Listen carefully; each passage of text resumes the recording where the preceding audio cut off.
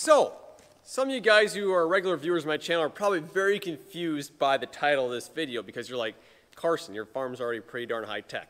That's what I thought too.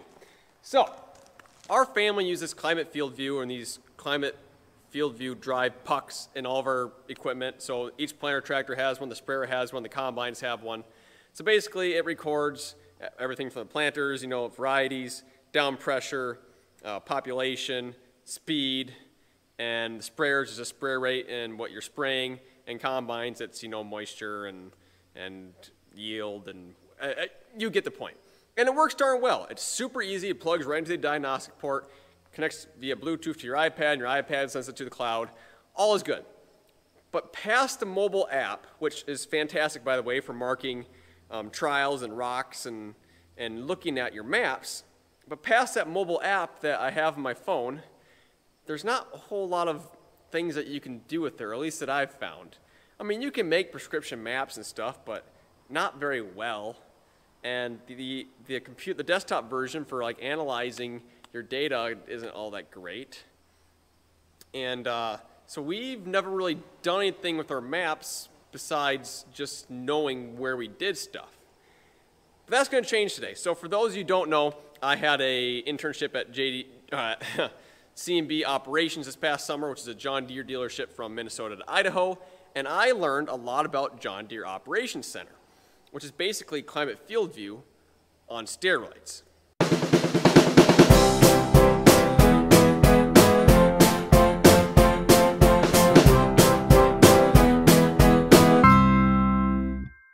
What's so great about John Deere Operations is that they work with so many other companies, including Climate Field View, to get all of your data into one platform. I've already exported everything from 2012 from Field View onto JD Operations, and it didn't take me all that long.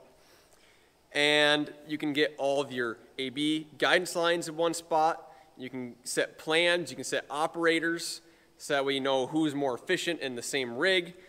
And if you have an MTG, which is basically a fancier version of the puck, you can get all this in real time, along with remote display access, so you can look at your monitors from your phone. So let's say my dad's having trouble setting his monitor. He calls me, Carson, what in the heck do I do? Well, I can pull up JD Operations. I can log into his tractor and see the monitor. I can't control the monitor, but I can see what he's looking at, so that way I can walk him through the steps. There's also machinery data, so fuel level, def level, machine location, engine statistics, so like you can set date to date, how much time when the tractor was running, how much time was it idling, when was it working, stuff like that.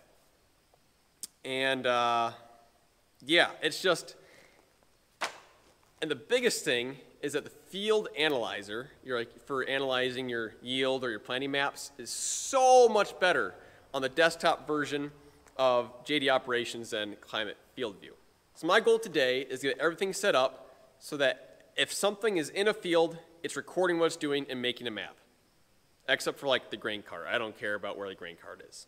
So it doesn't matter if it's a 9570 RT and 9530T doing tillage. It doesn't matter if it's a sprayer's spraying. It doesn't matter if it's combines. It doesn't matter. I'm going to try and get the high boys set up so that they're making maps. Okay? We're going to get this. I mean, the high boys won't be this video. They'll be during the winter. But you get my point. So not everything is getting an MTG, because you're still able to plug a USB stick into your John Deere monitors, like your 2630 or Gen 4 monitors, and export the maps to a USB stick and then put them on a computer and upload them that way. So that's what I'm going to do with the tillage tractors, except for the 9570 RT, which already has one of these in from factory. But what I'm going to put these in is the important stuff during each season.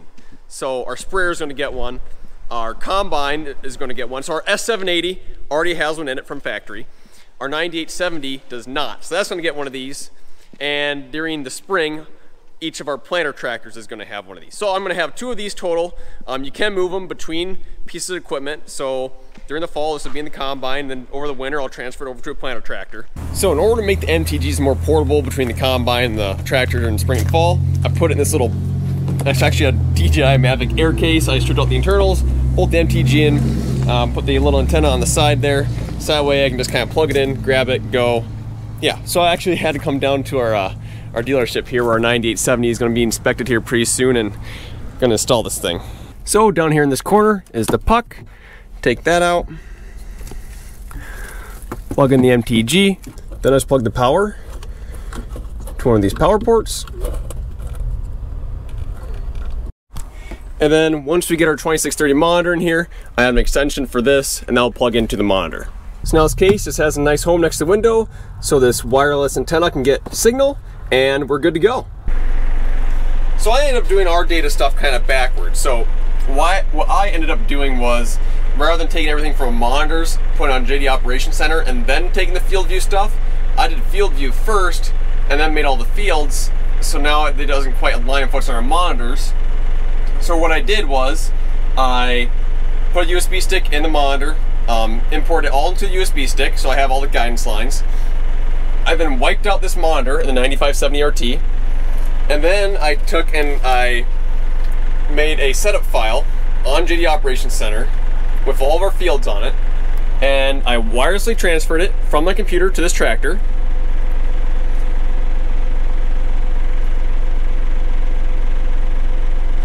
So once I get that on, then I can take the USB stick that I had in this tractor before, plug it in, import all the guidance lines on, and then I'll be good to go. The only problem is that this is just one tractor, and I have to do it to all of our 2630 monitors, this tractor, and the combine. So I'm just going to show this one and talk about it just once, but I have to do it for everything. But once I get it set up, it'll be beautiful. So now I need to measure from the point of contact on the tractor of the implement, which would be the hitch pin, to about the center of the V-ripper shanks, because I want this to record data correctly. So if you measure from there to there and then put it in the monitor, it will, well, record correctly. I need you to hold the end of this at the drawbar, or even with the drawbar. Like straight out in front of me though. Like, yep.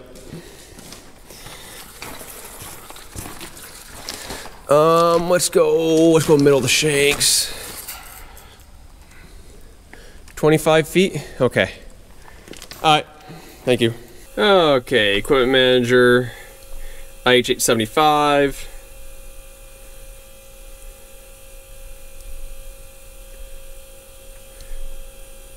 Yeah, here we go. 25 feet. We're recording SCV1.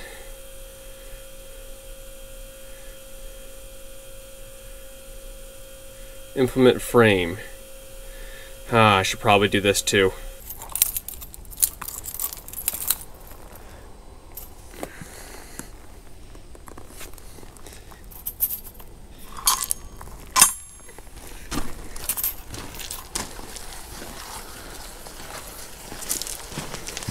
Okay, point of rotation.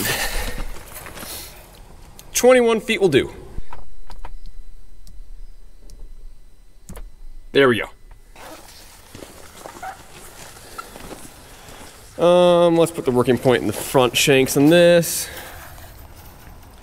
15 foot, and point of rotation 22 foot 5 inches, let's say. Perfect. So this and this are now set up. I still have one more chisel plow to set up behind the 9530T, but we don't have that hooked on yet. But come the end of the season, I'll just plug the USB flash drive into all the tillage equipment monitors, take it off there, upload it on the JD Operations, so we got it. So now some of you are probably thinking, Carson, why in the heck do you want to record tillage? Well, it's one of those things that you don't really need to record because you can see what you're doing. But it is nice because you can it'll show the date it was done. We have a case of AH ripper, but if you had a John Deere of True Set, you can record your depth so you could actually do like trials. Or in some cases, we'll rip part of a field and then vertical till the other part. So it'd be kind of cool to see exactly where that line is the following year to see if there's any yield difference. And in the case of 9570 RT, which can show engine statistics, it'd be cool to see fuel usage and different settings that you might try. So I could try like the custom portion of the transmission, and then full manual and see which one's actually more fuel efficient. And then you can set up different operators and a bunch of cool stuff with 9570 RT. And even 8360 RT, the 9530T, I don't think will have that option. I could be wrong, but I'm pretty sure it doesn't. So it got late. We had a little, if you guys remember the cleaning rye video, yeah, we had the motor go out on that conveyor today. So we spent about 3 hours trying to get that figured out. But, so just to kind of recap, I can now record tillage on the chisel plow. I can record tillage on the V-ripper.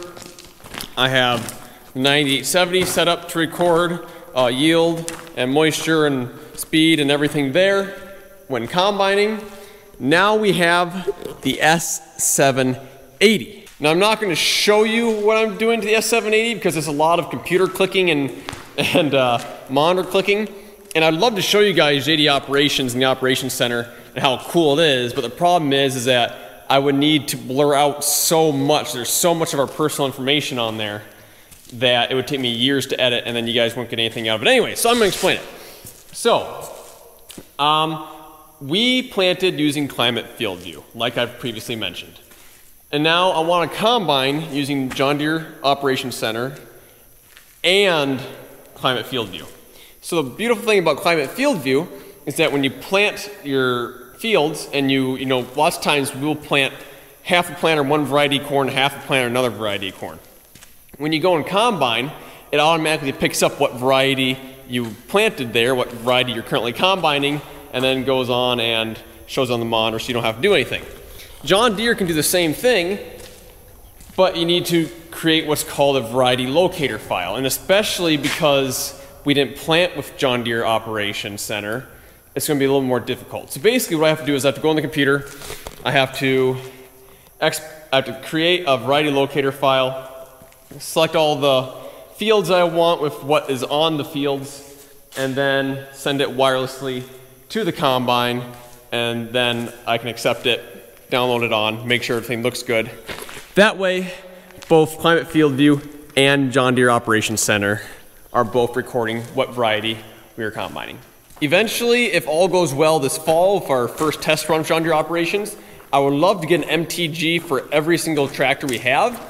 So that way, like, even in the 8410, even though it doesn't show engine statistics or fuel level or anything like that, you can still put it in there, you can still connect it to a monitor, so we could record our organic cultivating and stuff like that. And it's just nice to see location. Where is it at? Now we use a Trimble system on our tile plow, but I bet that we can record all the guidance lines in JD operations too with that. Huh. So until I can prove John Deere Operations Center to my family, I'm not worried about it. I know it's awesome. I've seen it at work. But until I can prove it to my family, I'm going to stick with the one MTG, or the one mobile MTG, other than the 9570 RT and the S780, which both already have one in it. Actually, actually two. I have another one on the way that I'll stick in one of the other tillage tractors. But my end goal, what I'd like to do eventually, is have an MTG in every single tractor that we got. Or at least not in every single tractor. I'd like to have 4 MTGs total. Or mobile ones, like in the case. So that way in the spring, I can have one in each planter tractor, because they're both old enough that they don't have MTGs from the factory. I want to put one in our sprayer. That's old enough that doesn't have an MTG from the factory, at least a 4G one. And I want to have one in 9530T in the spring. So I need 4 to keep our most busy season, where we have the most equipment going, all have an MTG. Because knowing where your equipment is at all times is one of those things that you don't really know you need until you have it. There's a farm next to us, I'm really good friends with them. They actually have an MTG in every single one of their semi-trucks. So the grain carter operator knows where all the trucks are at all times. And if you're spraying, the sprayer knows how far away the tender truck is, and so on and so forth. And they claim that it's absolutely amazing and that they use it every single day. So eventually I'd like to get to that point, but at the current moment, I got it set up so we can at least record everything, have everything in the op center. So I think that's where I'm going to leave it. I know it's a little bit different. It's a lot more me explaining than showing, because if I was showing everything, you would see so many like GPS locations and just so much personal data that I really couldn't show it, so I kind of explain it. If it's something that really interests you guys, maybe I can find a way to make a video on it some other time. So leave a comment down below if it does. But I think I'm going to end it here. See you in the next one.